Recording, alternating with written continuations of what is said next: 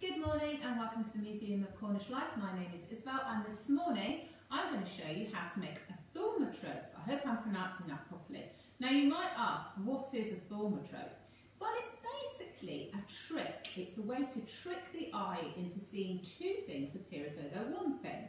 And it's a really early form of making images move, or animate. And of course this week we're looking at animation. So it's a Victorian invention. I had a look at where the word thaumatrope comes from, and it comes from the Greek, and it roughly translates into wonder turner, which I quite like because in fact you do have to turn something to make it work. It was invented in 1827. It's credited to a gentleman called John Ayrton Paris, who actually has a very interesting link to Cornwall, I discovered. He came to Cornwall in 1824 and wrote a book. It was a guide to the Mounts Bay and the Lizard area. He was very interested in, he was a physician, and he was very interested in looking at what was happening with mining accidents and explosives, and he gave quite a few lectures to the Royal Geographical Society of Cornwall. So I like the fact that this thaumatrope was invented by a gentleman who had strong links to Cornwall, because of course we're here in the Museum of Cornish Life. He put it into his book in 1827, and it was a book that was an educational book for children, so that's why it's credited to him.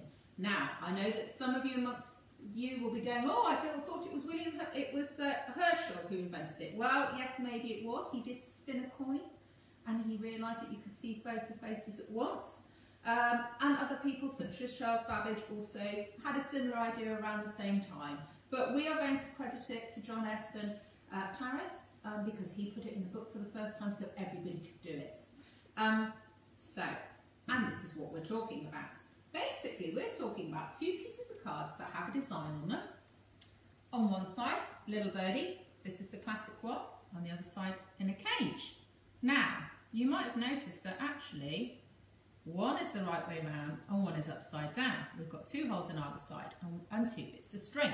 So when you spin it, and hopefully I've got this going fast enough, what should happen is that your eyes suddenly see the birdie appear in the cage, which is really brilliant. I love this. I could do this all day. Now, I'm going to show you how to make your own, and it's really quick and easy. First of all you need are two circles. If, like me, you're not good at drawing a circle freehand on any paper, okay, fairly thick paper, but it doesn't have to be card or anything like that. In fact, paper that you can see through is quite handy, and I'll show you why in a minute. But two bits of paper. If you can't find any, if you're not good at drawing circles, find something to draw around, like a cup or a beaker.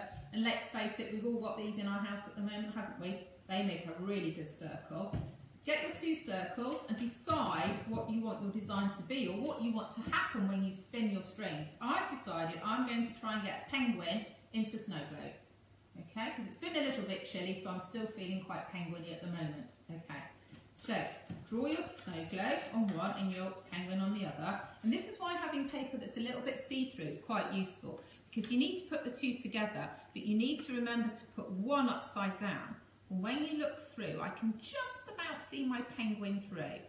So then I'm going to stick them together with a little bit of glue, and I'm going to put a little dab of glue on there, shove it on, glue, glue, glue, glue, glue, glue, glue, glue. Okay, and then I would recommend, once you've got your design, you then put your holes in. If you put your holes in first, you've got to line them up and get that right, and that doesn't always work brilliantly, I've discovered, okay? Then all you need is two bits of string. You could use ribbon, any kind of string will do. I've just got this natural colour string, because it's nice and cheap, and all you do is you tie a knot. Whoops! There we go. Whoop. One in that side, and one in this side. Oops. Okay. Lovely. Tie a knot. Hopefully I've tied the knot tight enough. There we go. So now I have snow globe on one side, upside down penguin on the other, and when I spin them, hopefully the snow globe and the penguin are going to line up. Now, this is kind of the traditional way that you have a circle like this. You have your holes on either side at the sides and 2 bits of string. But you can experiment and try different things, and you can try any design that you like. The Victorians were brilliant at this. They had all kinds of things. They had words appearing on either side, little phrases, things jumping up and down. So have an experiment. What I would say is before you do your sticking together, you might want to check that you've got it lined up properly and that you've got it the right way round. So you can always put your holes in and put your string through and clip it together with paper clips, and then experiment to make sure it's working properly. This is one I quite like as well. This is one where you put the holes at the top and the bottom. And I did this for Valentine's Day. So hopefully it will now say, I love you, like that. And you'll notice that because I've got the holes at the top and the bottom, I've got the writing the right way round, and I've also got the heart the right way round. Okay? And that's what I discovered when I did it this way around, that I had to keep them the same way.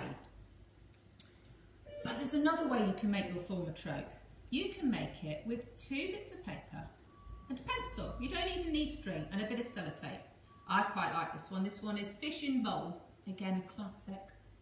I'll wiggle it round. Hopefully you can see the little fishy suddenly appears in the bowl, which is the one I like a lot. And to do this, all you do is you get, again, 2 bits of paper, but this time what you do is you make sure that they are the same way round. So I've got a little flower on that side and butterflies on that side. Put a little bit of, where's my glue gone? There it is, glue at the top, but don't glue the bottom, because what you then need to do is get a pencil or a stick and you need to sellotape that on. I did pre-prepare my sellotape this morning. So put a little bit on like that, push it down. Okay, so it's nice and tight. Hopefully this one's going to work. I haven't tried this one quite so much. So hopefully now you should have the flower and the butterflies appearing in the same place, which is quite sweet. I like that one.